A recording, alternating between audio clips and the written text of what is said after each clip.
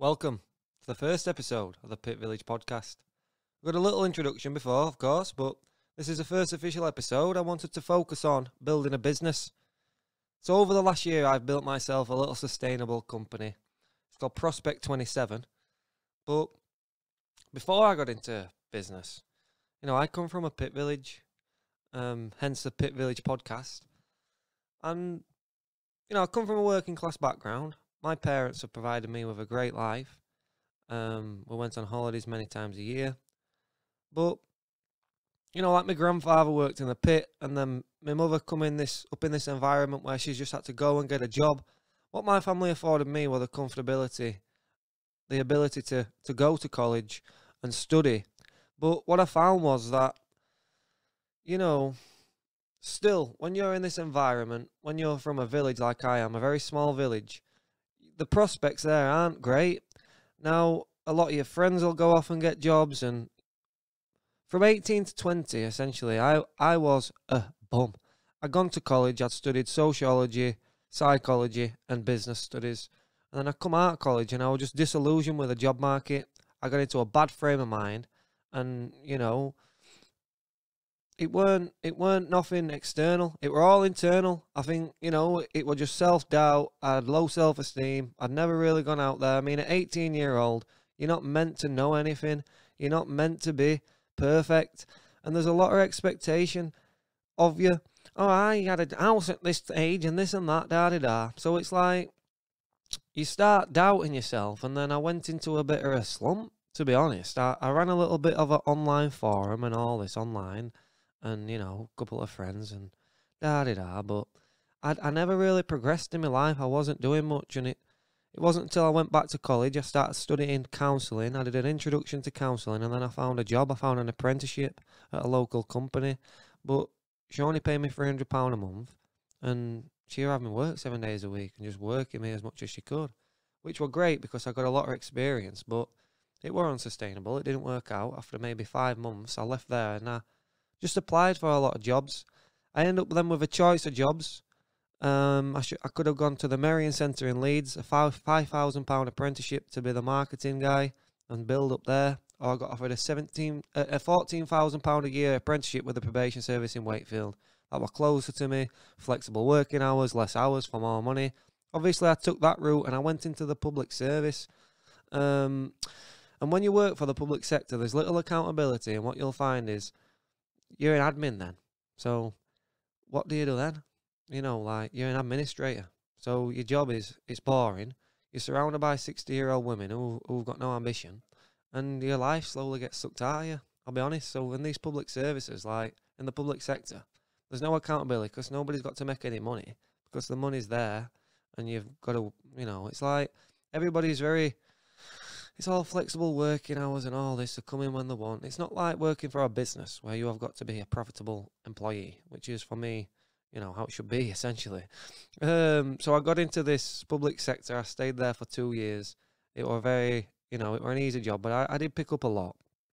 And obviously, if I want to progress within the probation service and become a probation officer in line with the counselling studies that I've been doing for the last couple of years and stayed within college, that would have been a great career choice, and that was the aim.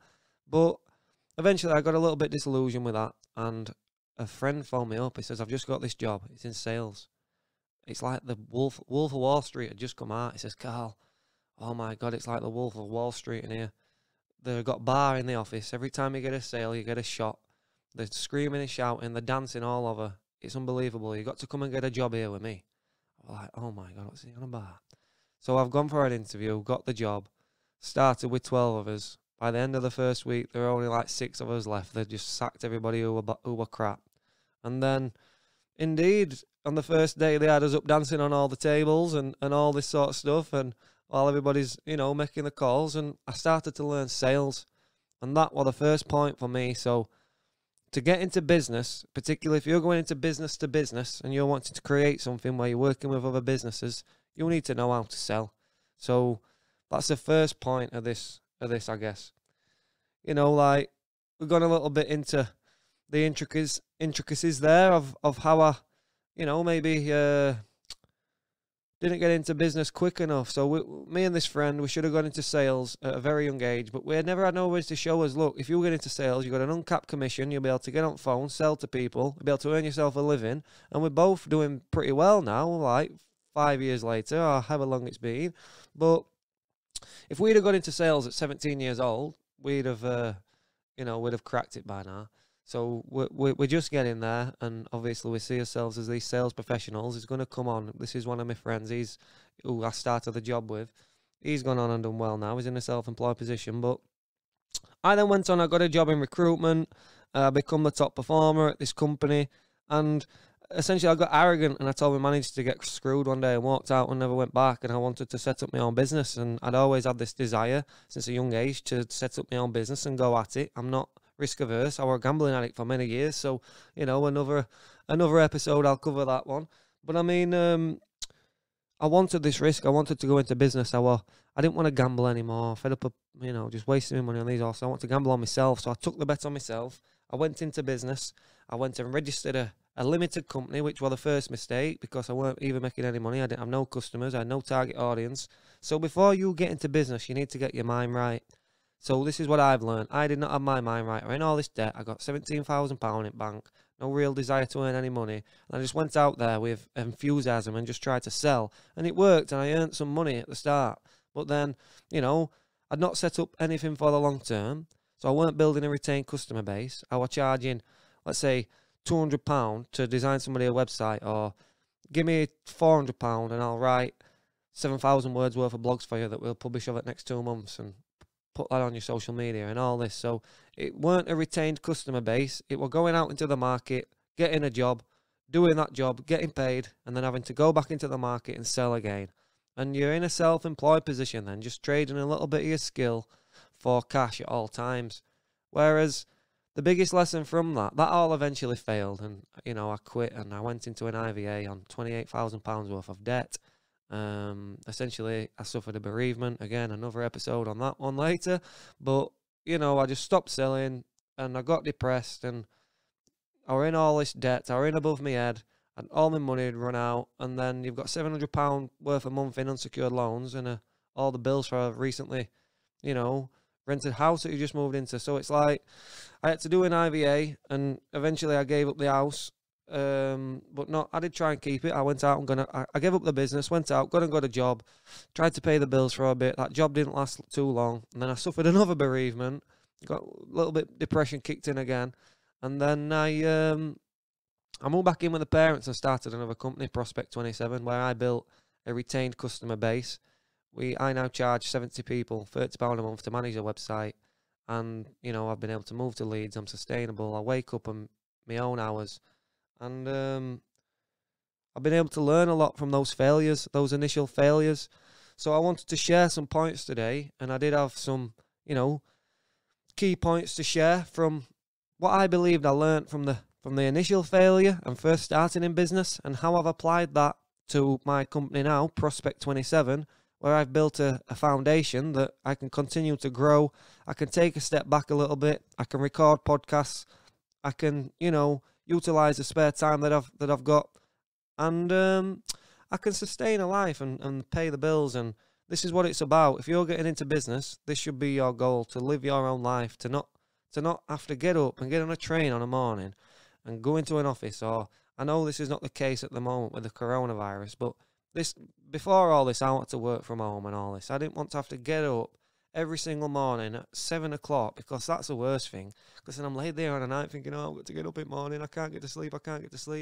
If I've got to get up on a morning, I can't get to sleep. But if I haven't got to get up and I can just work my own hours and all this, it's funny that I'm asleep for 10 o'clock and I'm up for 7 anyway. So I am up and I'm but it's just the trap of being in a job. I didn't like it. So if you're in that position now and you want to get started in business, let's learn a little bit from my mistakes. So first and foremost, the foundations of my business were not right in 2017. I went out there, I tried to sell, get the money, sell again, get the money. But then you're building yourself obligations to people for the long term and you're not taking no money off them. So they'll be phoning you for support for, or they'll ask you, can you change this on my logo? Can you change this on this brochure that you did for me? And, you feel like you've got to do it because you've took the money, but it were like, oh, I took your money 4 months ago, mate. I need to make some more money now. So you can never really get into that customer service mode. Whereas with Prospect 27, I have been building a retained customer base. £30 a month, no setup fee. The first month I sold 5. The next month I sold 5. The next month I sold 4. The next month I sold 2. The next month I sold 7. As you can see, it adds up and adds up. And on month 15, I've got like 70 reliable customers who now pay me. As I mentioned, so it's like I built something now. There's a foundation there. I continue to get paid for the work that I've already done. There's some responsibility tied to that £30 per month in regards to updating the website, making sure they're happy. But I can go into customer service mode because I've got customers to service. I built a foundation of customers. I built a customer base for the long term. I haven't gone out there, sold somebody something, left them with it and said, see you later, I'm off somebody else now. No time for you anymore. And you've got to build yourself obligations to these people.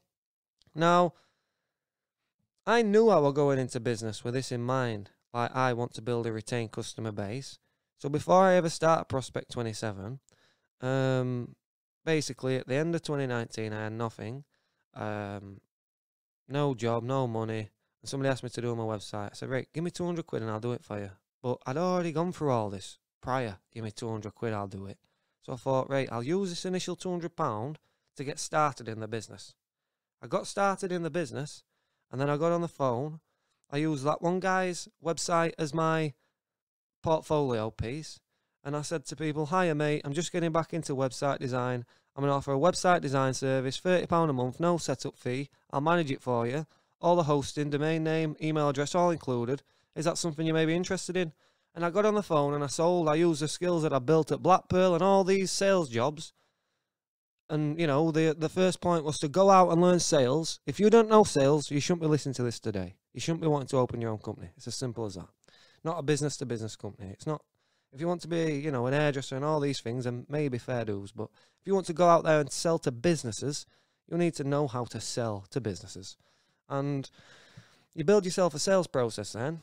So, of course, for me, I go on Facebook. I go on Facebook business listings. I go through these business pages. If they haven't got a website, I phone them up. Hiya, mate. Have you considered a website for your business? And I do that 200 times in a day. I get 15 to 20 quotes. I repeat the process for the week, and I might get 2 sales out of that. So it's a very, you know, it's an intense investment. But then I've sat back at the end of the year, and I've got a business that's got a £20,000 a year cash flow. That's cash flow for this year that's going to come in, and I don't have to sell anymore. I don't have to get on the phone anymore. I can sit back and I can sponsor and record a podcast, and hopefully somebody listening to this might need a website. So then you can start going into these other avenues and growing the business organically once you've got a customer base, and you can sit back a little bit and you're not constantly on the phone having to sell. Give us another 300 and I'll delete you this. Let me pay me rent this month. Because that's all you're doing when you're in a self-employed position. And this comes from the Robert Kiyosaki quadrant, where he says that, you know, the self-employed people trade their time and skill for money, and they're still continuing to do so. The businesses set up with residual income, a retained customer base, where they pay you on a monthly basis. You know, the employed person gets employed by somebody and trades the time for money. And then your investment, that becomes your passive income. When you're investing in real estate and other businesses that produce cash flow, that becomes your passive investment that you don't have to work, and that continues to come. But I've not built a company that has passive income. I built a company that has residual income, because there's responsibility tied to this income. I've got to do work for it, but it's a retained customer base. And this is what you need in business. So as I said, I went into Prospect 27 with this in mind, and I set the correct goal. So I had a vision. When I first started this company, I wrote down on a piece of paper, you know, in a notepad, let's say maybe 2,000 times I've written this down. 100 people pay me £30 per month for their website. And you might ask, why are you writing that? And a lot of people were asking me that, like, why are you writing that down all day? And I'm saying, oh yeah, whatever. But I know why I'm writing it, because I'm drilling it into my subconscious. And then when I wake up, I'm thinking, right, where's these 100 people paying me 30 quid? Because it's a very specific aim. I'm not saying something abstract. I want to earn £3,000 per month, which is obviously the aim. But the aim is 100 people pay me £30 per month for their website. That's an actionable aim. That's an actionable goal. I can then create, you know, daily targets to correlate with that. I need to phone 200 people per day to get 20 quotes per day, 140 quotes in a week. 3 of them sell, 1 out of every 40. Then I've got 3 a week. I do that for 50 a week. I've got 150 customers. I retain 70% of them, and I've got 100 customers within the first year. And, you know, next year I'll have a £36,000 a year business that is got cash flow. So this was the aim to begin with. You need to set the right goals. Before I went into the market, I had my mind right. I knew what I wanted. And then what you can do then is build the retained customer base around the skill, around one skill. So again, the one skill is website design. I'm not a generalist. I won't do your brochure. I won't do your social media. I won't do your SEO. I won't do your content. I will do your website, and that is it. And I've had to narrow that down. And that is because I want to get good at making websites, and I want to build a brand. And if you want to build a brand, you need to be a specialist, because you need to create content that's going to relate to your audience and give them the right information in order to make the purchase. And if you've got to do that amongst 5 different services, you're going to confuse yourself. You're not going to get good at any of them services, and you're not going to be able to do it effectively and build a niche audience. So you build the brand around one skill, and then you build a niche audience. So for me, it's tradesmen, builders, electricians, plumbers. They are my audience. That's who I work with primarily. Landscapers, you know, just I can go out into the market and I can say, look, I work with 10 landscapers. This is what I've done for them, and I know what drives them. I know what type of people they are. I know what information they need in order to go. I know how to connect with them. So I know who I'm actually targeting with my business now. I didn't at the start, but I went out there, I explored the market, and then I built a brand around my first initial customers. So in February, I got 3 customers that were perfect. I got a mechanical engineer, I got a plumber, and I got a builder. And they're all brilliant, and they understood the value of my service. One of them had a website before that were bad, and they were paying more than what I charged, and my website was better, and, you know, a better service. So he understood that for 30 quid a month, like, how are you doing this, basically, he asked me. So it was like, you know, you get these people and they value what you do, and they become your ideal customer. I was like, right, yeah, fair dues, this guy really don't understand the benefit of this service, this customer. But these 3 here that I've got, these 3 in February, like, they know. So if I find 100 people like this, I'm sorted. This is all I need. I need 100 people like this. So that's the next point, is like, be selective in your customers. Make sure you're working with the right people. You don't want to get in business with people who are going to not pay you, take advantage of your kindness, have higher expectations. You've not set the correct boundaries with them. So you learn all this. You don't have to be, don't get it twisted. You don't have to know all this to get into business. You need to know enough to get started, and then you develop all this over time. But what I'm trying to explain to you is that I've had to take all the lessons over the last 2 years and apply them to a new business, and, you know, apply all the lessons I learned in the failure to this one, and make this one stronger and better, build a retained customer base, set the right goals, get my mind right before I ever picked up the phone.